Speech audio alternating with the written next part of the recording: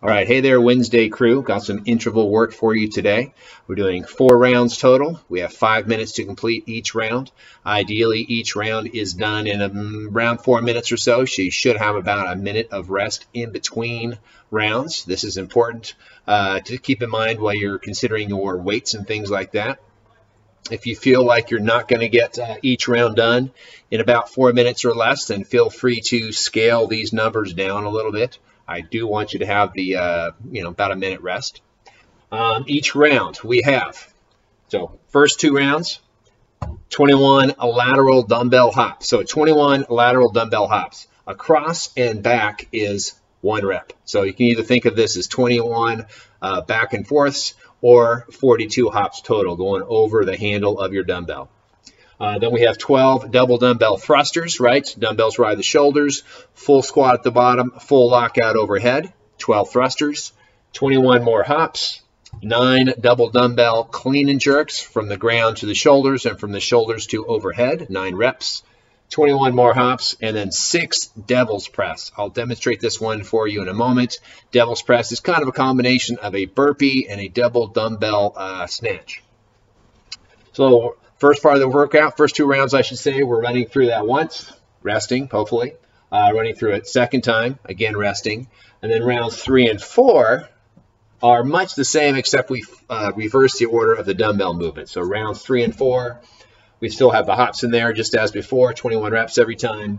But we're going 6 devil's press, 9 clean and jerk, and 12 thrusters. So just kind of reversing the order, running through that twice also.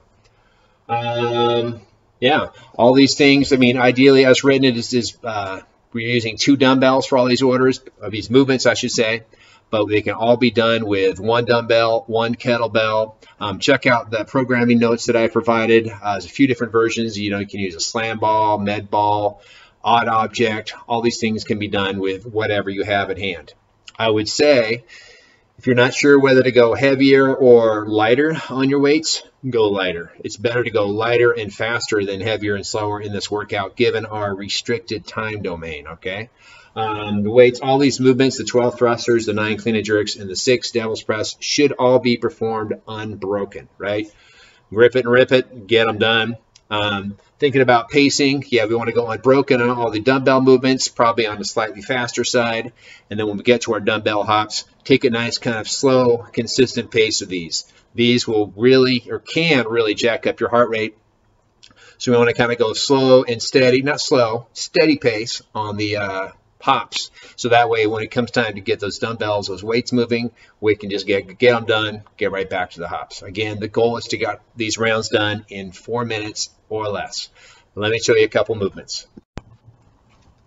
All right, let's take a look at these weighted movements. Thrusters, of course, 2 weights. Bells ride the shoulders. This is where we start. Feet are a little bit wider than shoulder width apart. Full squat down at the bottom, drive up, press overhead. Bring it back down, full squat down at the bottom, full lockout overhead. Dumbbell thrusters. Then we have our clean and jerks, right? So we have slightly narrower stance here. Dumbbells, top part of bells, touch the floor outside, the feet at the bottom, bring it up to the shoulders, and then we can either push press or push jerk overhead. Rebend the knees and push it all the way up. Clean and press. Devil's press, slightly different movement than we're used to. Dumbbells actually start on the floor here. You want a little bit of space between them because your chest will be touching the floor in between. But we put hands on the bells, drop it all the way down the floor just like a regular burpee.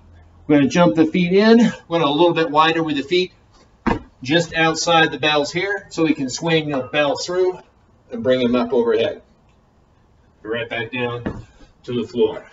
Do 1 more. Chest goes down to the floor in between. Feet are a little bit wider, and then swing them up, right? All these movements can be done with 1 bell or 1 weight. Devil's press, we just have the hand on the 1 bell, do our burpee, bring the feet in, and snatch overhead. We would switch hands each rep on that one. Thrusters, same thing, 1 weight, full squat, press overhead. Clean and jerk, only difference there is the weight would be between the feet as opposed to outside the feet, right? Jumping up the shoulders, rebend the knees, press it overhead. So 1 kettlebell, 1 dumbbell, whatever you got. Thing to think about today would be the stance, what our feet are doing, because every movement is going to be slightly different today. We have our thrusters. So we're going to about shoulder width apart with our thrusters, right? It's going to standard squat stance there. We're going to go a little bit more narrow with our clean and jerks because the weight for most of us is going to be outside the feet, and we're not squatting in the clean and jerk today. So a little bit closer, right about hip width apart for our clean and jerks. And then with our devil's press, we're going pretty wide, like I said. Want to have enough space so that the weights can actually swing safely between the knees. So when you come up out of that burpee, let's go a little bit wider, basically just outside your dumbbells, so you can swing it through nice and narrow.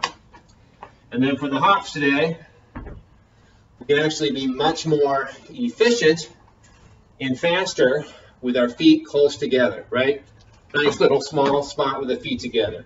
You may feel more stable with your feet wider apart, right? Less chance of falling at all. It's also going to be a little bit slower. So play around with that. When you're warm up, try the hops in 2 different ways. Feet together, it's going to be faster. It's also going to make your heart rate get up a little bit faster. Or slightly wider with the feet, it's going to be a little bit slower, but also make you more consistent. So kind of find that sweet spot that works for you. All right. That's it, guys. Wednesday workout. Get after it. Good luck. Have fun. Work hard.